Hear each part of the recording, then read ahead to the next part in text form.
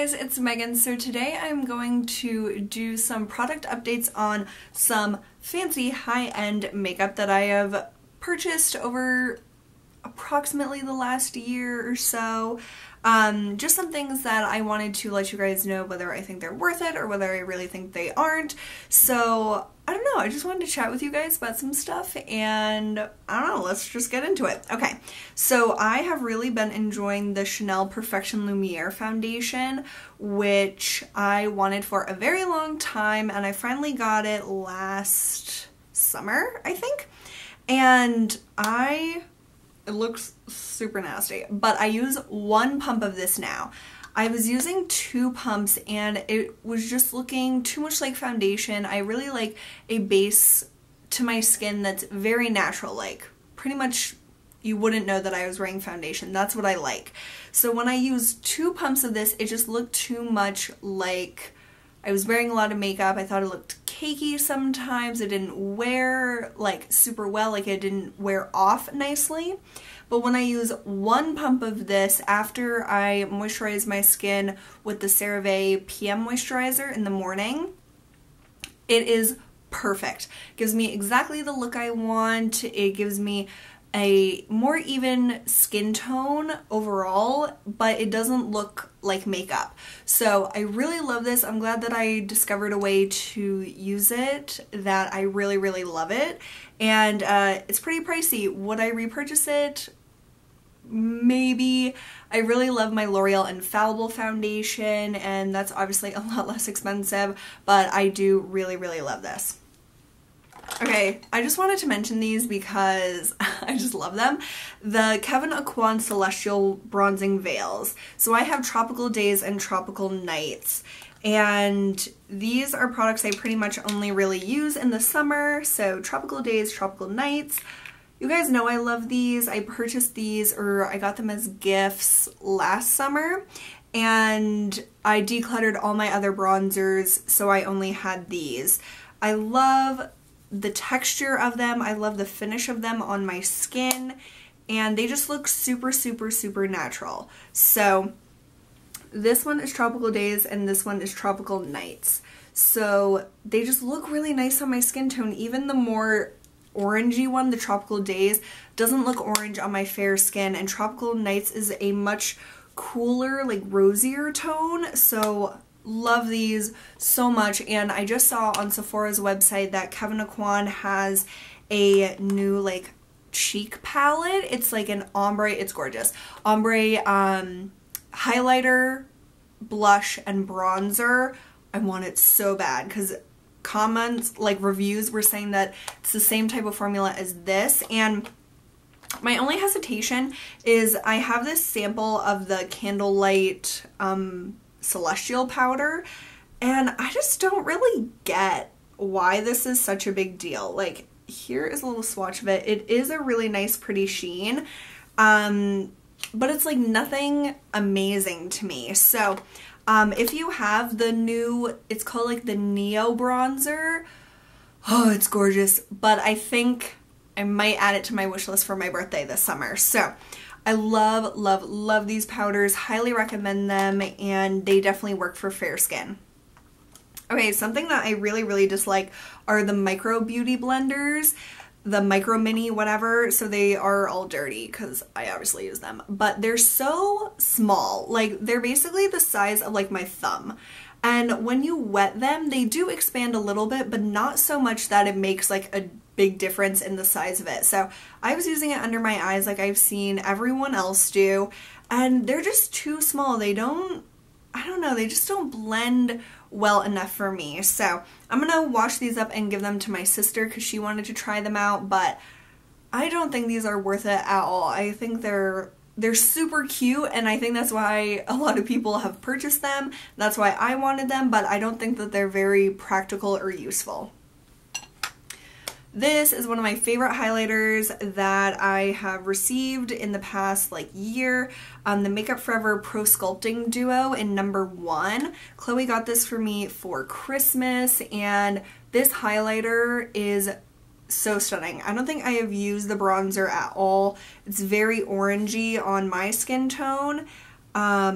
But this highlighter, man, this highlighter, it is so amazing.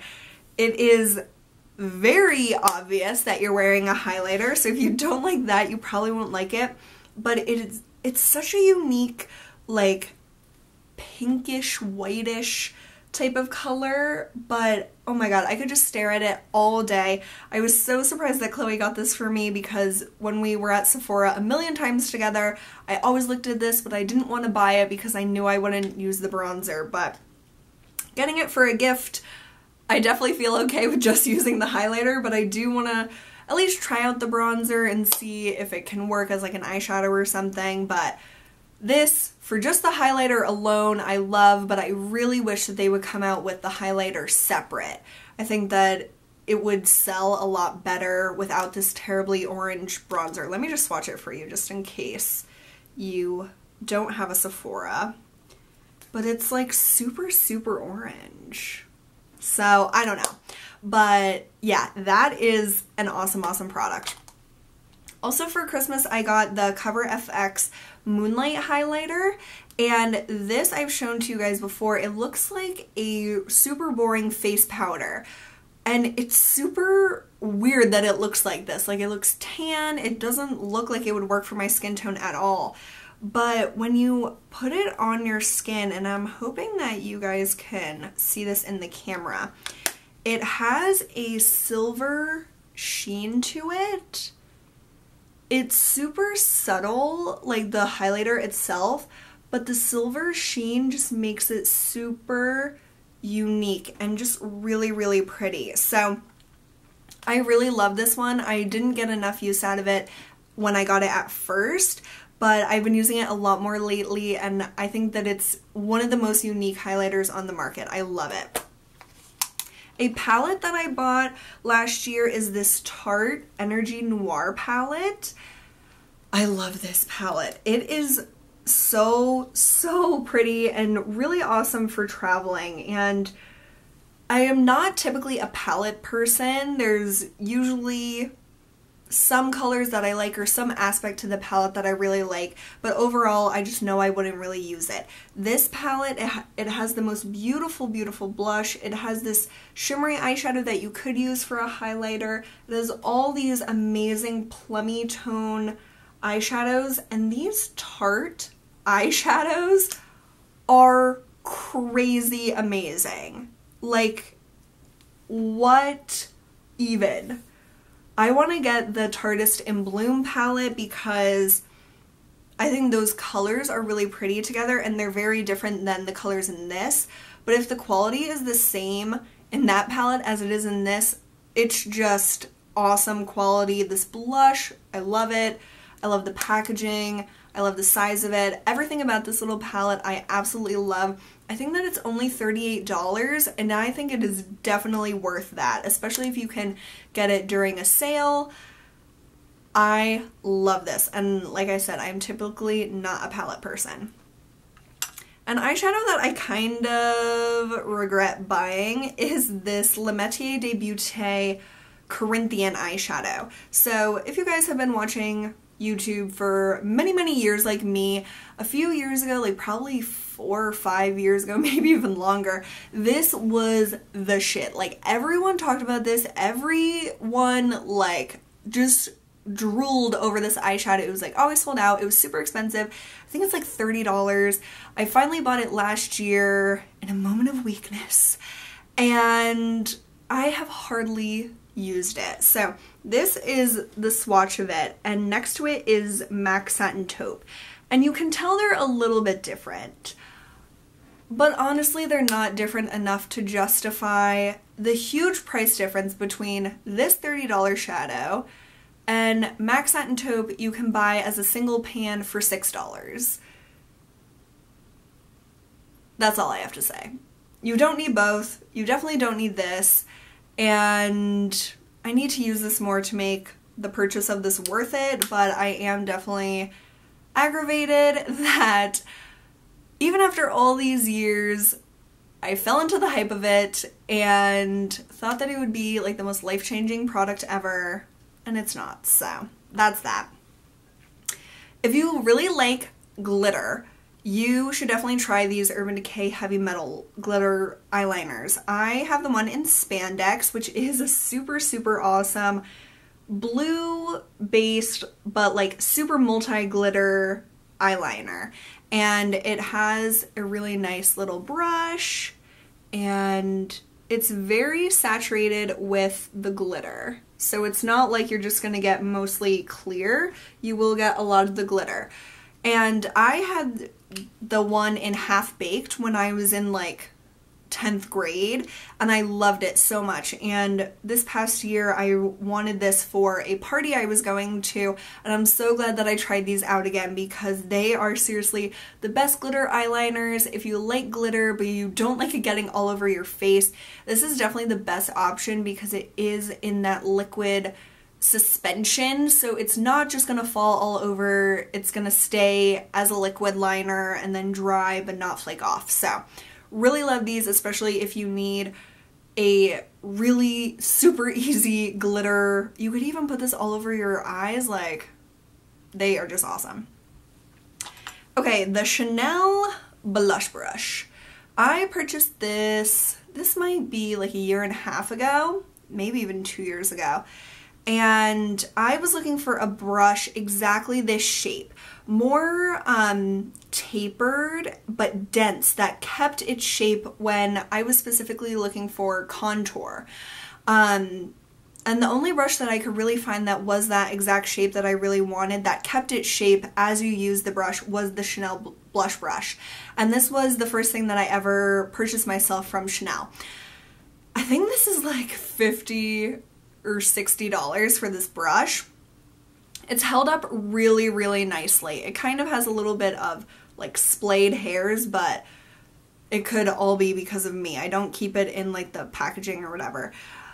I do really like this brush. It's not the softest by any means. It's definitely not scratchy, but if you compare it to like a Real Techniques or the Louise Young or pretty much any other brush, this is definitely not a super, super soft brush, but it is soft. It's not scratchy. I love that it keeps its shape, but I really never do like contour or anything anymore. So I use it for blush like it's designed for, and I do like the shape of it. You can apply it really easily. You can do it for highlight. You can pretty much do it for any cheek product. But I would never repurchase this, tell you guys this is necessary. It is definitely not necessary. It's really nice and fancy. I mean, it's not even really that fancy. The only fancy part is that it says Chanel on it. I don't know.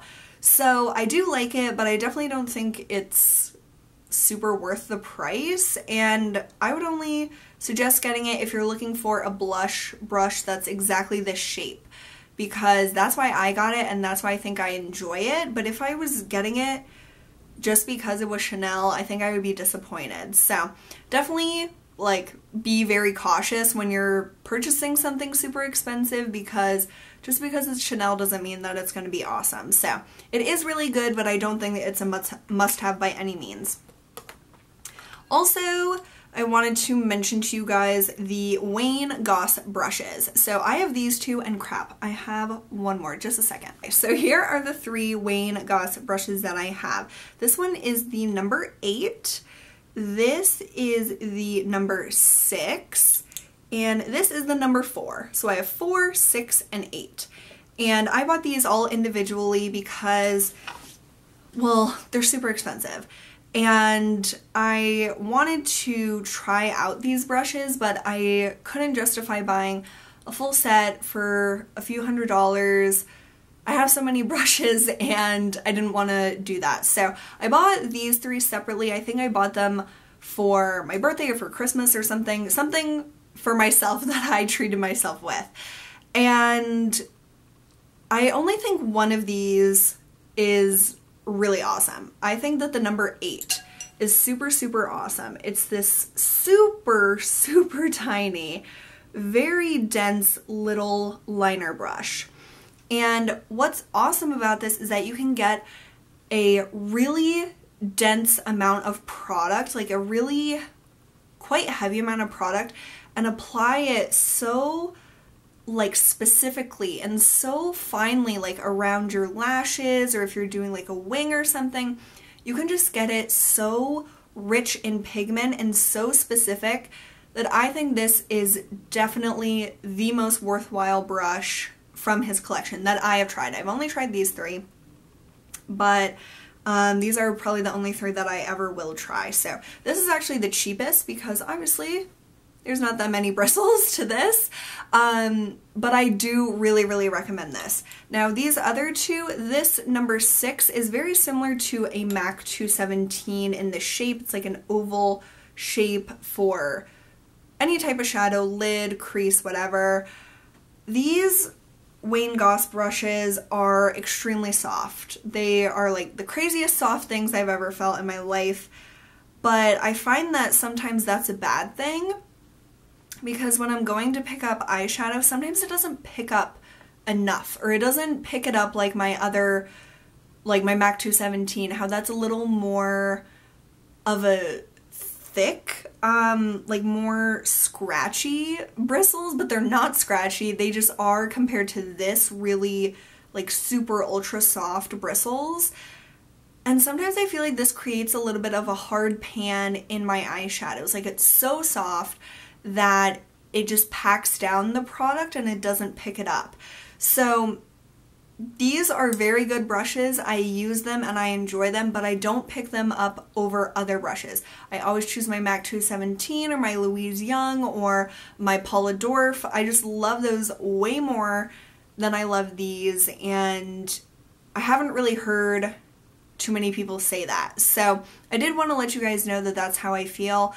You know I love brushes and eye products and eyeshadow, so I thought these would be something that I would use every single day and just absolutely love, but I like them, but I definitely don't love them and I wouldn't repurchase them. But I do think that this number 8 is a really, really cool brush if you like more like specific eyeliner or very natural looking makeup, because you can get it so close to your lashes that it doesn't really look like you're wearing eyeshadow or eyeliner at all. So definitely recommend the 8, but I would definitely pass on the other eyeshadow brushes. And then the last product I wanted to mention are the Burberry Glow eyeshadows. So I have 2 of them, Nude and Shell, and I got these last summer, I believe. And you guys know I used to love the Burberry shadows, but then they changed the formula. So these are a different range than the typical wet and dry eyeshadows that they have now. These are called the Glow shadows, and these are definitely what I would recommend if you're going to purchase Burberry shadows now. So that one is Shell and that one is Nude, and they're just super finely milled. Not finely milled, well they are, but like they're just a very sophisticated sheen for an eyeshadow. I used the Makeup Geek foiled eyeshadow in the Spotlight, which is very similar to Shell, and it just looked gaudy on my eyelids. It looked like too much makeup. It was just too intense. These I think are super perfect if you want that really pretty sheen or even a metallic look. You can wet these and have them be really metallic, but they don't look overdone or really childish or youthful or anything. They just make your eyes look really, really, really pretty. And I'm super bummed that Burberry decided to change the formula of their normal eyeshadows because I don't think that they're the same at all, and I really don't recommend them as they are now. But these Glow eyeshadows I think are really, really nice if you like a more like shine eyeshadow to your lid. And I don't know, I just think they're really, really pretty. And I think as I've gotten a little bit older, I have decided that I don't like super, super metallic type of eyeshadow. I don't know, I like more of this like sheen or like a satin on my eyes. So these are really perfect for me because if I did want to do something really metallic, I could wet these and use them in that way, but typically I just use them dry and they just make a really pretty eye look. So love these a lot.